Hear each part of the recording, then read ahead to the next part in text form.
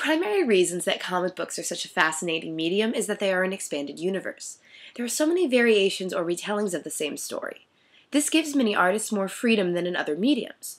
They can take risks or try out a character trait for a few issues, and if it doesn't work, it can be erased. Because of this, all comic book characters exist on an ever-changing spectrum that evolve with time and social progress. As comic books become more and more mainstream, a trend driven mainly by their film adaptations, audiences are now ready for stories that are closer to the source material. This means that more characters will get well-deserved screen time and that more complex relationships between characters can be observed. Today, I will be talking about 3 DC bad girls who represent fully developed female characters who have either never been used on film or have been dreadfully underused in their portrayals. Now, if I'm going to talk about comic books and feminism, there are 2 subjects I feel obligated to comment on. The first of which is the women in refrigerators.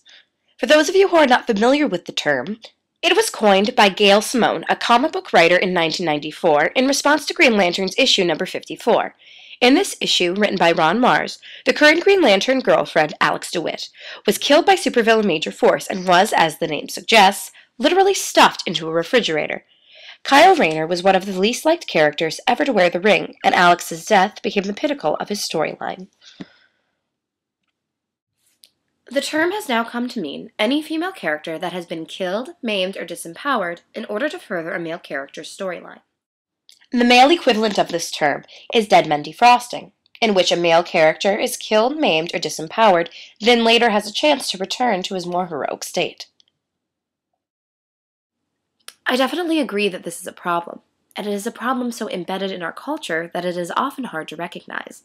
This stems from the view that women are weaker than men, and therefore easier to disempower, as well as an anxiety about female power. However, when a death or maiming occurs in a comic book, it must be dealt with on a case-by-case basis. The death of Jean Grey, or Phoenix from the X-Men comics, served a point beyond the effect on her surrounding characters and completed her character arc in a poignant and honest way. Furthermore, the transformation of Barbara Gordon from Batgirl to Oracle after she was paralyzed by the Joker adds to her badassery, in my opinion. Bottom line, let's keep our characters out of the refrigerator and make sure that their story arcs remain true to their character rather than becoming a sounding board for another. It happens way too much in media and is often misogynistic. Number 2. Sexualization through costuming. Superhero costumes are by nature skin tight. Look at the muscles or bulge on Superman and Batman. Female costumes tend to fall into the realm of, well, how could I put this, uncomfortable and inefficient. However, if a costume does indeed match the character's expression of sexuality, I do not have a problem with it. Catwoman, Starfire, and Black Canary are examples of characters whose sexuality is intrinsic to themselves. While some of their costuming may seem outrageous, they are characters who use their bodies to their advantage and own it as empowerment. However, the recent redesigns of Raven and Harley Quinn were clearly catering to fan service and have little to no basis in their characterization. In other words, costuming is just that, a costume. Unless it becomes distracting to their story arcs, then it is simply in poor taste. Okay, now to my countdown. As I said before, these are all DC girls, meaning they fall into one of 2 famous comic book canons. Now, the reason I didn't include any Marvel ladies in my analysis is that as a reader, I prefer DC, and I didn't think I was well versed enough in their lore to truly do any of the characters justice. Anyway, number 3, Talia al Ghul. Since first appearing in Detective Comics number 411, this eco-terrorist has been one of the most important members of the Batman villain gallery. The daughter of fellow supervillain Ra's al Ghul, she is a bad girl with a cause, following in her father's footsteps to rid the world of a disease that just happens to be humanity. Talia is not only the leader of the League of Assassins, but is also Batman's equal in every way. She is intelligent, a proficient fighter, and a genius-level strategist. She is also the mother of Batman's child, Damian Wayne, who defies her to become the 5th Robin in the New 52. I find it interesting that in nearly all film adaptations, her relationship with Bruce Wayne has been omitted in favor of a romance with Selina Kyle, aka Catwoman. Yet it is a vital part of Batman's development in nearly all comic book canon. Why is it that she has been excluded or underused in the cinematic Batman story? I think it is because of the complexity of their relationship. While Talia is technically a morally ambiguous character, many of her choices are not conducive to her position as a love interest. Selina Kyle is an amazing character. She's the clever half to Bruce's intellect, the street smarts behind his detective work. Yet in her position as chaotic neutral, she almost always finds it lucrative to side with or have a soft spot for the Dark Knight.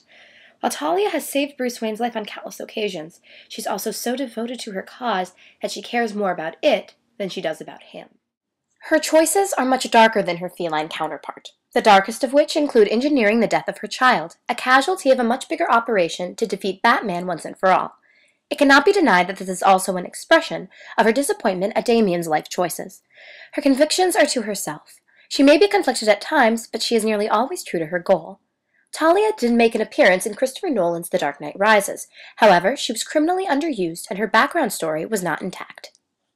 A character does not have to be good in order to be a compelling, complete character, and the addition of Talia al Ghul could be proof of that.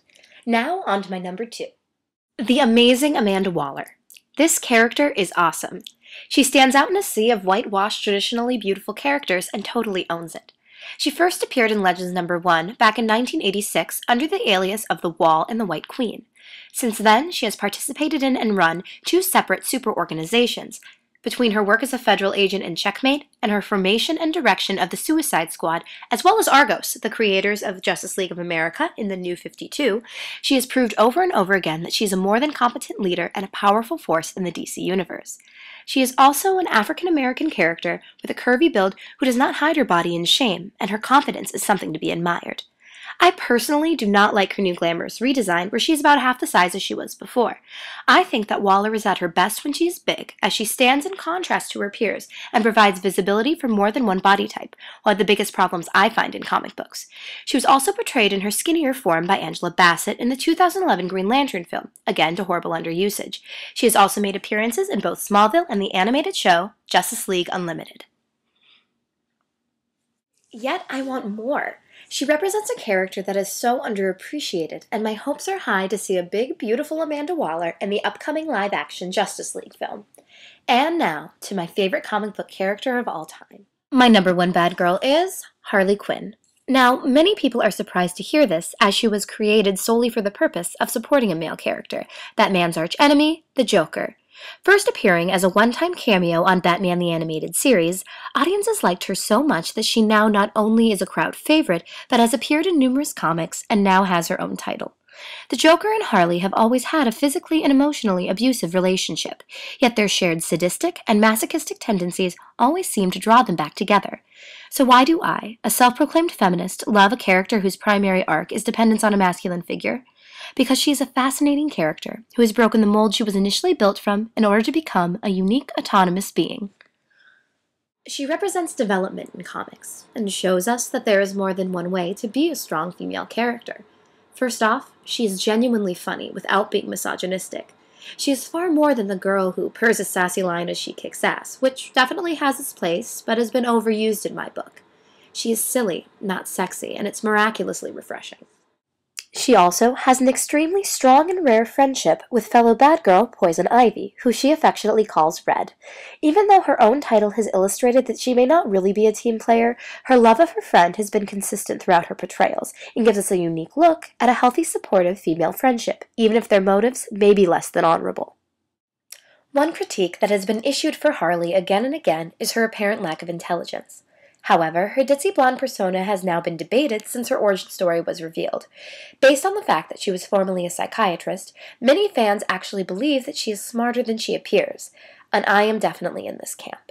Her new comic helped reaffirm this belief and made me fall in love with the character even more than I had before. Before she was Harley Quinn, she was Dr. Harleen Quinzel, a psychiatrist at Arkham Asylum who treated the Joker, eventually falling in love with him and joining him in his life of crime. What her new comic confirms is that Harleen did indeed work for everything she had. Coming from a poor family, rife with mental illness, she worked twice as hard to be taken seriously, focusing on school as an outlet for her frustration, unlike in other versions in which she used her feminine wiles to get through medical school. Her entire life was about control before she met the Joker. He introduced her to his psychosis, and while the fantasy world he lives in is sick and twisted, it was also intriguing.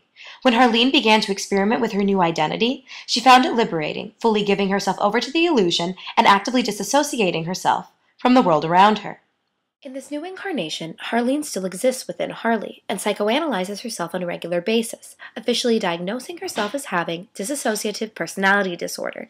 Not only is this a cool way to explore the inner dialogue of an altered mind, but it also gives layers to a character that started off as a clown.